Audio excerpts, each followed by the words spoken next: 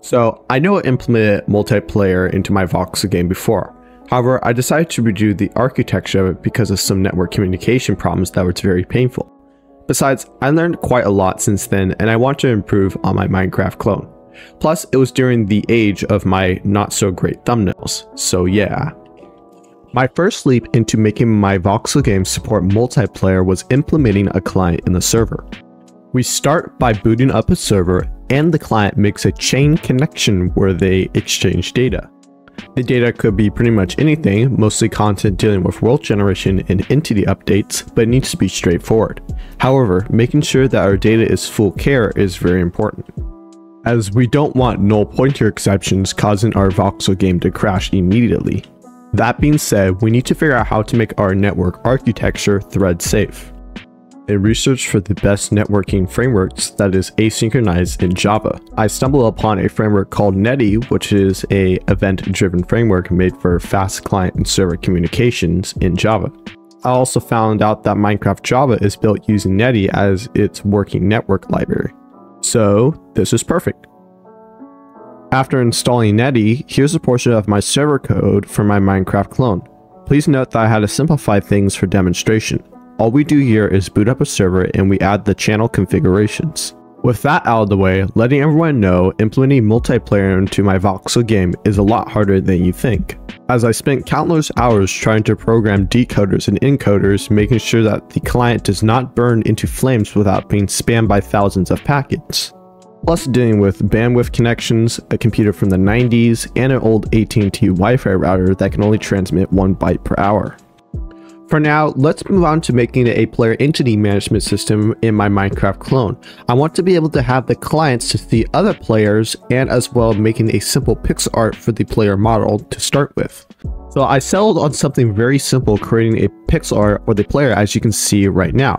Now here's a recording of the players in the game. Alright, so now as you can see on the screen, this is from my other computer. This right here is the player character.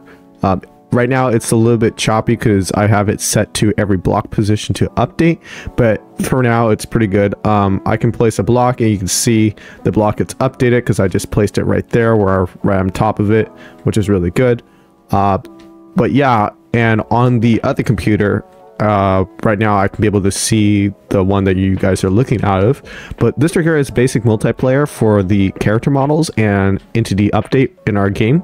The entity update is something that is very useful for a lot of things, such as like animals or creatures that we want to add into our Voxel game. But this right here will be a ground starting point where we can add pretty much anything that we want that's being updated from the server.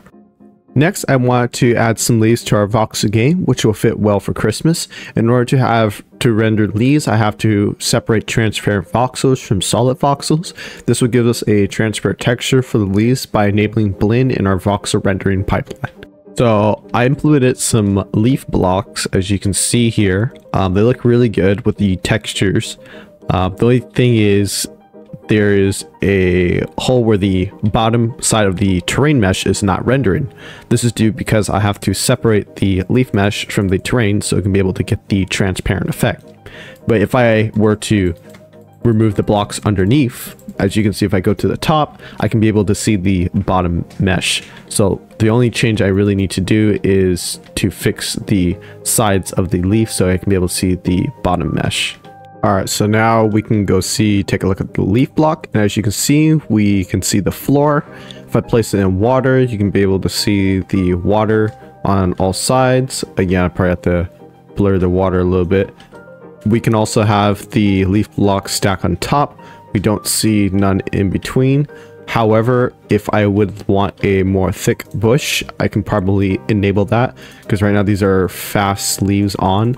I believe Minecraft has that option too, but for right now I can just place leaves all over the place. I'm gonna go underground because I can show you if the leaf is affected to light, and yes it is. As you can see, the leaf is darkened when it is not exposed to sun, and then it also shares the light effect when it hits a light blocks or intersects the light block.